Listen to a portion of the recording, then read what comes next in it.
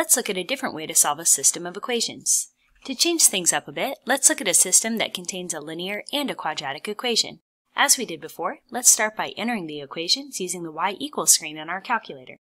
For y1, we'll enter equation number 1. This time that's x squared. Using the variable button, hit x, caret 2 to enter x squared. Press down on your cursor to move down to y2, and we'll enter the second equation, negative 2x plus 3. From here, go ahead and hit graph. Once we graph the system, we can see very clearly that there are exactly two solutions. In other words, there are 2 points of intersection. There's one located over here in quadrant 2, and another located lower here in quadrant 1. We can predict that the first solution over here on the left is located around the point x equals negative 3, and the second solution over here in quadrant 1 is located around the point x equals 1. Let's find those points exactly, this time without using the table of values.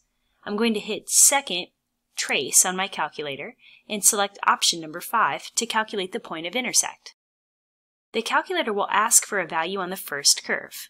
What the calculator is asking you to do is to relocate the cursor so that it is located near the point of intersection on the first line in the system.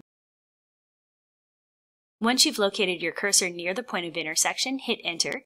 The calculator now asks for the second curve. In other words, it's asking you to place the cursor near the point of intersection on the second line in the system.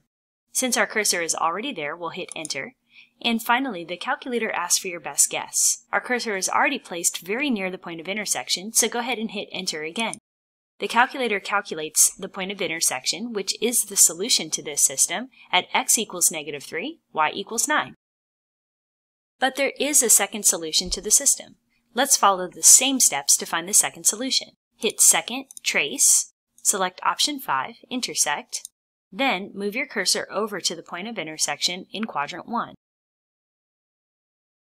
Once your cursor is near the point of intersection, hit enter. For second curve, without moving your cursor, hit enter again. And finally for guess, hit enter one more time. The calculator will find the point of intersection exactly, which is located at x equals 1, y equals 1. Since this was a system containing a quadratic and a linear equation, there could be up to 2 points of intersection, or 2 solutions for the system.